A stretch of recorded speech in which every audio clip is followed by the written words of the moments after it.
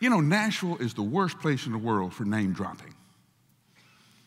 It is. You'll be in a conversation and you'll mention some celebrity and somebody in your group will go, oh, I know that person. Really? Yeah.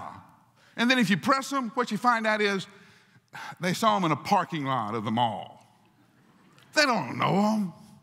They kind of went next to them and confused that passing with relationship.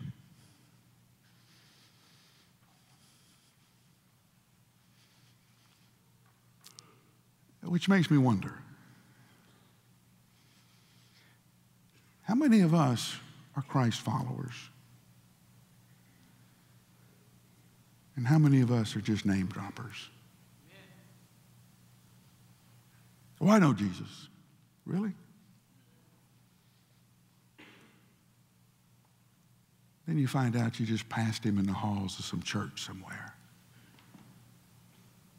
But you never met.